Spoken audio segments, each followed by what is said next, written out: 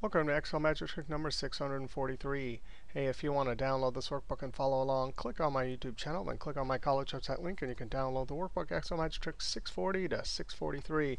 Hey, in this trick here, someone had a data set, and they needed to pull some values into this column from this column over here, depending on what was here. So now, over here I have power, so I need to get this 150 over here and this 90 over here. But if I change anything here, I need it to update. Now, I always like to have labels so everyone using this spreadsheet knows. So I'm going to build a little concatenation label up here that just says power, whatever's in that cell, power amount equals, and I'm going to click on this cell right here. And I'm going to use the join symbol, Shift 7, that's an ampersand, and then double quote, space, double quote, another ampersand, and the word amount. Now, what I've done here is I've joined three things. Because there's 1, 2, 3 things, I use 2 ampersands. Hey, whatever's in this cell, plus a space, plus that.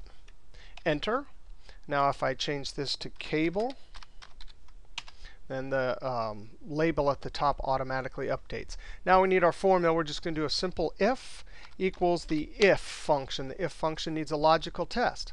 Well, our logical test is pretty simple. Logical tests always come out true or false. We say, hey, anything relative cell reference 1, 2, 3 cells to my left equal to this. And that one has to be locked. So I hit the F4 key, lock the row reference since I'm copying it down.